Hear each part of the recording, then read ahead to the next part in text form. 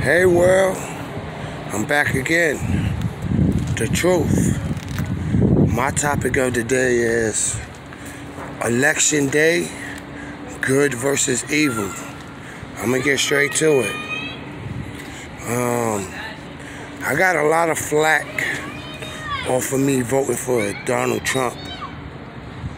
They were like, yeah, he racist and that. But people don't realize it's two white people that's running.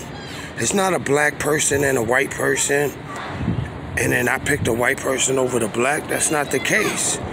And even if that was the case, you got to look at who's doing good and who's doing bad. And the way I'm saying it, that I've been a Democrat for 22 years, and it's my first time going with the Republican this time around. I'm like, I don't see nothing going on with the Democrats this time around. Biden signed off that 1994 crime bill to get a lot of black people locked up.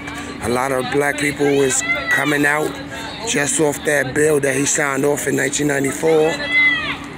And a lot of people was talking about that Central Park 5, what Trump said. I'm like, I don't think it was just a black thing.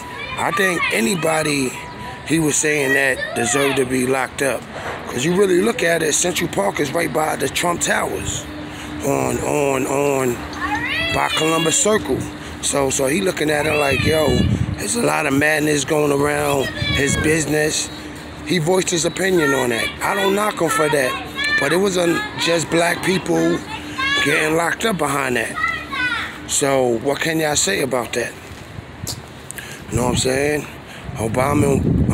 Biden also signed to get rid of Medicaid, Social Security, knowing that people out here need that. But he voted against that, and it's the people you voted for.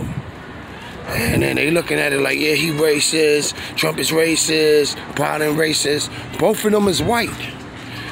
To tell you the truth, it ain't gonna be no more black presidents. And it's another thing, coronavirus is over.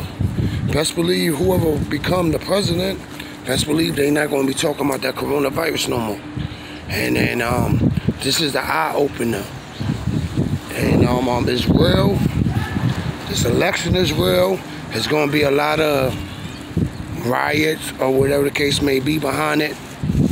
But just stay home, do what you gotta do, go out there and vote. I can't tell you who to vote for, but I'm voting for Trump. You know what I'm saying? Be wisely and choose it wisely and be safe. Good day. God bless. Peace.